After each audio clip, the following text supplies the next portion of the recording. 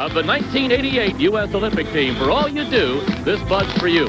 Hello again, everyone. I'm Bob Kurtz. Along with Mike Galloway, we have a great evening of competition for you. Four-wheel drive, two-wheel drive, monster trucks, and the Budweiser Boss. There's a lot to look at tonight, Mike. Gonna be some good competition. Track's a little soft, but I think it's going to work real well. I believe the bite's going to be there.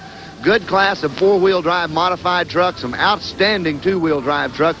A couple of them are going to be the top contenders here tonight, and then, of course, the battle of the monster trucks, and we'll finish up with Gary Collins and when he comes storming with the Budweiser Boss. Well, you talk about the monster trucks, the king of the monster trucks, Bigfoot is here. The Foot's here, and it's a new one. It's just one they've just completed. It's got a lot of different changes in it. We'll talk about that a little later on. And a little bit about Gary Collins. Well, Gary Collins, the incredible Budweiser Boss, twin supercharged him. He's probably the most powerful four-wheel drive truck in America. He's tough, as always. And he'll roar down this 150-foot track here at the Hartford Civic Center. Sounds like a great evening, so stay with us.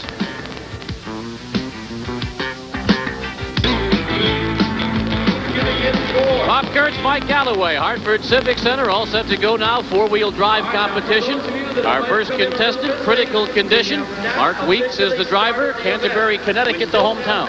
Shotgun Hemi Ford, Bob, one of the motors that was outlawed in a number of racing organizations, but as you know, there's no cubic inch limitation in this class. Let's see how he attacks the track.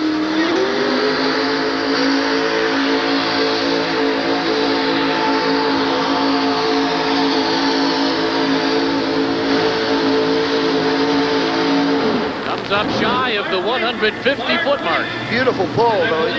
One thing he did, and might have got in the truck a little bit too early.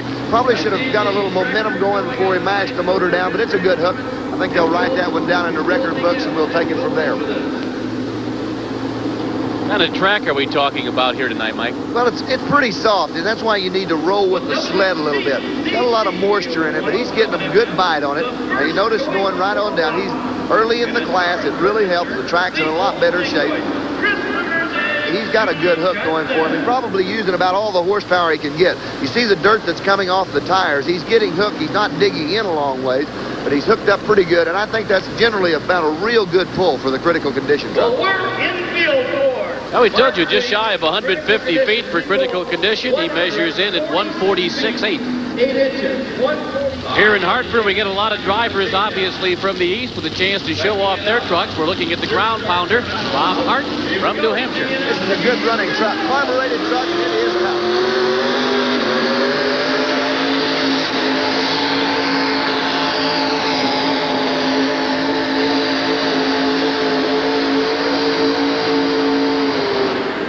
Right up again near that 150-foot mark.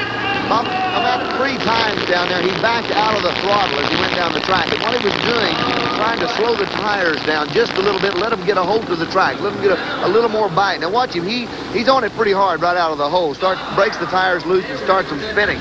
Now, hanging out the window, he's getting a real good idea of what the track's actually doing. Right in here, he backs out of it the first time, trying to slow the tires down just enough, let them hook up on the track, and then he does it again a little bit later on. I think it was a good idea. He knew the tires were spinning, and it broke loose and wasn't hooked up quite like you wanted them to. When you back out of the throttle like that, a lot of times those tires will hook up and really rocket it on down. Talk about the track. Is the track get worse or better as we go along? Well, I think the track's going to deteriorate tonight because it's soft, and when you put it back together, I think you're going to see a lot of waves and dips in it. I think it'll be uneven surface as the night goes along. Budweiser measuring crew getting a measurement for us on the ground pounder. What makes the track soft? Why is it soft? Well, it's the moisture, Bob. Of course, they've had a lot of snow and ice in this part of the United States over the last few weeks, and you can't get it all out. If you add a lot of lime in it, that'll dry it out and change it a lot. But I don't think that they could get all the moisture out of it. It makes it rut up a little bit. Well, the ground pounder comes in over 150 feet at 150 feet, 1 1/4 inches, and he's the new leader. We're in the Hartford Civic Center here in Hartford, Connecticut. As we mentioned, it's the home of the National Hockey League Hartford Whalers. What's interesting is the configurations of the changes in the configurations they've made in this building. I think the fans sitting at home, the first thing they want to know, there's ice underneath here, right? Yeah, Bob, they don't take the ice out because of the refreezing time. what they do is they go in and lay plywood that covers the ice. Then they come in with visqueen, the thin plastic cover. That'll go all over the plywood, and then come back with another fiberboard on top of it that keeps any kind of oil or liquid getting down to the ice. And when they finish the competition, they'll take the dirt out and then take up all the plywood and the visqueen. The ice will be ready to go. Where does the dirt come from? And don't tell me outside. You pulled that on me before. It's frozen. I mean, how do you get it soft? The dirt is stored, and approximately a month before the show, they will take it into a building and let it set. And at that time, it'll start its thawing out period. And then when it comes in, it's still damp, and they'll add a lot of lime to it, Bob. They put a lot of lime in it for the drying agent, dries the track out, makes it workable. And they have to get it out of here, obviously, when the show's over with. And right outside, immediately following the show, they'll have front-end loaders come in. They'll load it all on dump trucks, go back into the storage for another year. Other changes here in Hartford Civic Center, they have left the boards in. Most of the arenas will take the boards in, so you get about a 10-foot gap between where the stands end and where the boards start. They've taken the plexiglass out and covered it. It's quite an operation. Talked about a lot of the Eastern drivers. Obviously, Gene Fanny Jr. is from the East Pennsylvania, but here's a truck that we see all over the United States, Mike. I love this truck. It's one of my very, very favorites. Gene Fanny out of Deary, Pennsylvania. As we've said before, he drives one of these on the street and then has converted this one to a pulling one.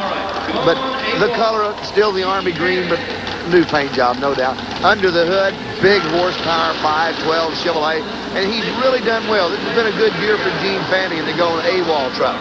He's a good driver. He's young. He's a professional puller. His grandmother and his aunt travel with him, and he is really tough.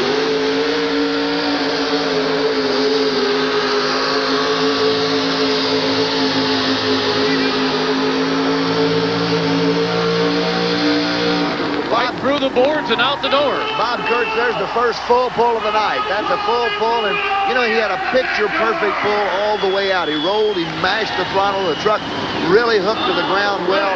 A beautiful job for Gene Fanny, and he's already set the pace for a pull-off that'll be coming up. So Gone AWOL has surged to the lead with a full pull. Now, Bob, watch the top of the motor with the butterflies, the two round silver objects. Now, see, he's about 3/4 throttle, and there he's wide open on it. When he does that, the tires hook up extremely well. The truck is just launched right, and he is really just jerking it out the door. In all honesty, a fine hook. That young man should be very proud of that Jeep. It's worked well for him. A wonderful job of maintaining it. Gone AWOL in the lead with a full pull. They're the biggest, most powerful monster trucks in the world, unleashing their awesome power in the hottest new home video, Return of the Monster Trucks.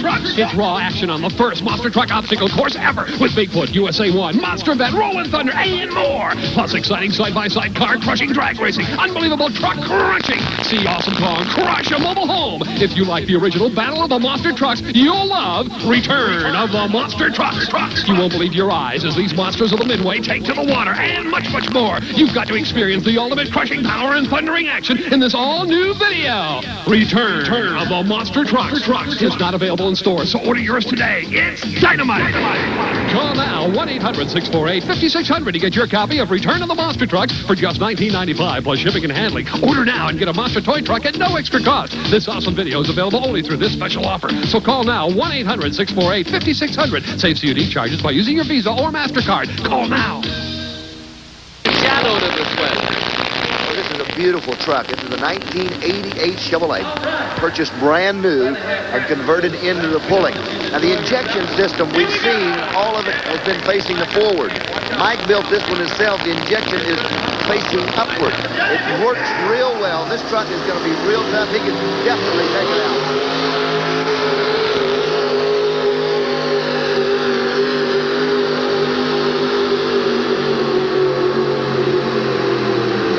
Know if he made it or not. He came close. It looked like he got a slow start. Well, I think Mike meant to leave with the sled like that. I think he wanted to roll it a little bit and then get into it hard and really hook the tires up. Now watch him. Got it cut a little bit, and he brings it out. He's just easing into it. easing into the throttle. Right there is when you see him open it up and go wide open. And when he does that, he hooks up on all 4 tires. It's a good hook all the way around. He's going to be close to the full pull mark. We'll have to wait on our officials to get the exact measurement. It is an excellent pull for Mike. That big Chevrolet is really hooking up hard, 572 cubic inch. Mike's a big boy, and he handles a real tough truck. The Shadow with a strong run. Well, Mike Slater, after they came back and did the measurement on it, has taken it out. We've got a tie. We're set for the pull-off, Bob. That mark on the track, 160 feet, which is a full pull here, we understand, at the Hartford Civic Center. 2 trucks have done it so far. As we look down the track from the far end towards the sled, Hog Wild. This is probably one of the biggest cubic inch motors on hand tonight. It is, as a matter of fact, the largest cubic inch with a 604 cubic inch fuel-injected Chevrolet. And Paul's been on the circuit for quite some time. He's a good puller. I've seen him hook a number of times, and he's always there. Right now, the subject is, can you dial in and get a hold of the track, get enough traction to propel it down to the end? Let's see what Bob does. Gone AWOL has gone for the distance, and the Shadow has pulled it 160 feet. Hog Wild has that in his sight. Slacks out of the chain, no jerk start. Let's see what happens to Hog Wild. Look at the box, lifting up on it. Good hook. Well, some ease into it, and some just let her rip, and Hog Wild let her rip. He did, and it worked for him tonight, Bob. It did. He hooked up well. You know, it left good. I thought it was an extremely good pull for that truck. And as you mentioned, he doesn't waste any time right out of the hole.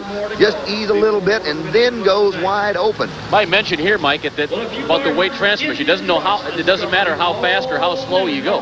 Makes no difference if you can go 40 miles an hour or 4 miles an hour. That box will be in the same spot at the 160-foot mark, no matter which speed you're at. Well, he misses by just 1 foot, 5.5 inches of going the distance. So Hog Wild is now in 3rd place. Missed a full pull, not by much. Well, we have 4-wheel drive, 2-wheel drive, and exhibition competition all going on here at Hartford, Connecticut. And there's one family that has a vehicle in each one of them. Mike Galloway takes a look. Thanks, Bob. Well, I'm with Pam Bauman and Bob Bauman, and they drive a number of vehicles. Got 3 of them on hand tonight. You've got a 4-wheel drive, a 2-wheel drive, and then you've got an exhibition dragster. Keeps you fairly busy, doesn't it, Bob? Yes, it certainly does, keeping the 3 of them clean and repaired. Pam, what about you? The 4-wheel drive, you've done rather well. You like it? I love it. How did you get involved with pulling? You've got all the vehicles now, and you've had to start somewhere. I started out with Yellow Fever, and I just, SRO come out with a 2-wheel drive class. I decided to build a 2-wheel drive, and then I liked the exhibition class, and I built a rail. Do you want to drive the rail, Pam? I would. You'd like that? Oh, yes, I would. What about the 2-wheel drive, Bob? You've driven both of them. You've driven the rail. There's a lot of difference in the competition, a lot of difference in the way you drive the 2-wheel to the 4-wheel. Oh, without a doubt, yeah. The 2-wheel drive has a much bigger motor, and you have to not get on the throttle quite as hard as you do the rail. Now, tonight on this track, is it going to be a situation where you ease the sled out of the hole and then go for the throttle? Definitely. Ease the sled out of the hole, then gradually get into it, and then about 100 feet, get right on the throttle. We're going to watch these people. They're going to be very, very busy tonight. The Bauman. Another truck we have seen at shows all over the country. Pontiac. Here in Hartford, Yellow Fever. Watch the truck body, Bob. A lot of them have flip-tops. Pam Bauman and her crew have put it on a scissor lift the body completely up, clears the cab, and there sits Pam on the inside of the truck. Kind of like an elevator on the ride up.